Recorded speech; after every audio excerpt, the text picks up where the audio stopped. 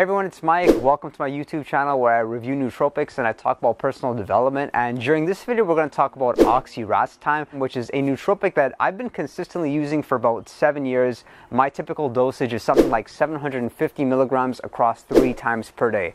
So let this video be your guide. We're going to go over what is Oxiracetam. We'll talk about my personal experience. Of course, we'll address some of the benefits. We'll talk about the side effects. I'll go over some commonly asked questions about Oxiracetam, and then stay tuned to the end of the video where I'll go over what nootropics can go nicely with Oxiracetam to make a nice stack. Let's get right into the video, but firstly, be sure to subscribe, and I really appreciate your feedback. Be sure to drop a comment, and I'll make sure that I get back to you sometime soon.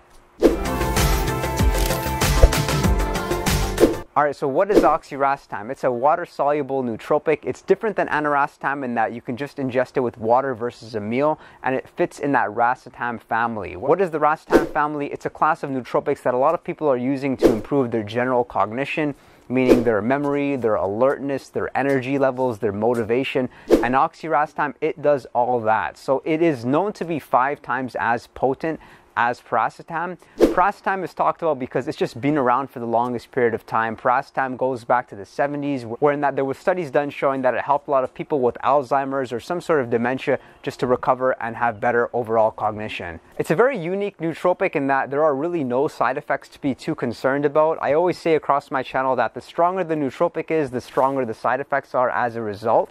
And it's nice to have the peace of mind that you can consistently take Oxiracetam without the concern of any side effects or anything bad happening long term down the road. So as we look into the benefits, and this is from examine.com, you can see that there's an improvement with cognitive decline.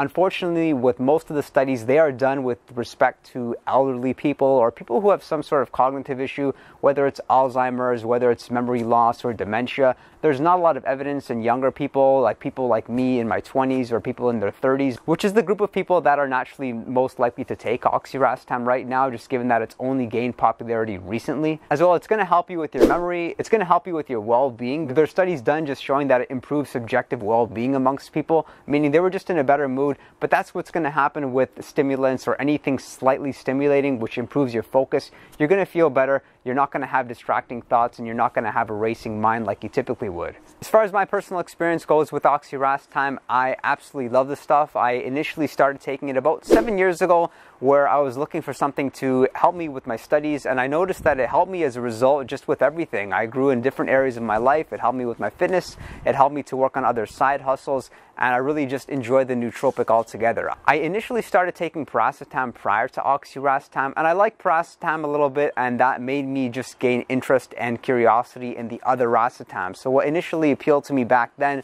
was Paracetam, Onnit, and Oxiracetam. What makes Oxiracetam unique to the other racetams is that from the moment you ingest it with some water, with a good choline source, you can immediately feel it. Like your priorities come top of mind and you just know it's working. Whereas the other racetams, you're a little bit uncertain and you have to cycle on and off of them for quite a long period of time before you actually conclude that they are working. Onnit, for example, it was after maybe 2 or 3 cycles where I noticed it was doing something, but Oxiracetam just immediately, again, you feel mentally refreshed and almost kind of like a nap in a pill, similar to rhodiola rosea. So there have been times when I've taken time off of Oxiracetam, but I've only done that because I wanted to somewhat reset my tolerance. It's commonly asked, do you need to cycle Oxiracetam? I would say yes, because as you take it day after day continuously, you notice that the alertness effects do start to diminish to some extent. And with me, one of the regrets I had was that I should have taken a little bit more time off, because what so was with it, the only time I was really taking off of it is when I was either on vacation or when I ran out of the product. So if you're going to take it, then make sure firstly to use it responsibly. Start with Paracetam first, and then introduce Oxiracetam and the other racetams in your stack. Be sure to cycle it. I would say that you're best off doing it something like 3 weeks on, 1 week off, or maybe 4 weeks on followed by 2 weeks off, because if you don't, then believe me, the effects will just diminish. Alright, and let's talk about the recommended dosage, which is where I believe that a lot of people go wrong. If you don't notice the results from Oxiracetam, it's most likely that you're either not taking it consistently or you're not taking it in the right way, which is with a choline source. With Oxiracetam, you're just using more choline in a more efficient way, which makes it necessary for you to use supplemental choline. You can do this by eating a choline-rich diet, which involves eating a lot of eggs, but the best way of doing it is to having it alongside a choline source. So for me personally, the way I'm using it in my stack is 750 milligrams 3 times per day, along with a choline source. My favorite is alpha GPC again, of 300 milligrams 3 times per day. So each dose is going to be 750 milligrams of Oxiracetam with 300 milligrams of alpha GPC. My favorite vendors is nootropicdepot.com, although I'm sure there's other good ones as well. Check out the description box below. I'll try to find some good links as far as where you can purchase it. With the racetams, they're a little bit different than the other nootropics in that you have to take them consistently to notice the results. So I'm talking, take it for at least 2 weeks until you see the results. You don't have to take an attack dose. It's not necessarily like creatine. But what's so is just make sure you're hitting a dose of at least twice per day. I take 3. You don't necessarily have to take 3. Ideally something like 750 milligrams along with the choline source twice per day for about 2 weeks in order for you to start seeing the results. You may be like me in that you have a low tolerance to this stuff and you feel the stimulation, but you most likely won't. Some signs that it is working is that after a few weeks, your memory will be better, your energy level, your motivation will be better. You'll find that to some extent you start to neglect other areas of your life that are outside of the realm of like becoming successful and being productive. Like you'll find some interests that you typically had before may not interest you so much, like your social life or sports or hobbies. You're just really engaged in your work, and that's a great feeling, and it's a fun part to go through in your life. Some other neat indicators that Oxiracetam is working is that music sounds a lot nicer. You almost hear the music on like a different dimension.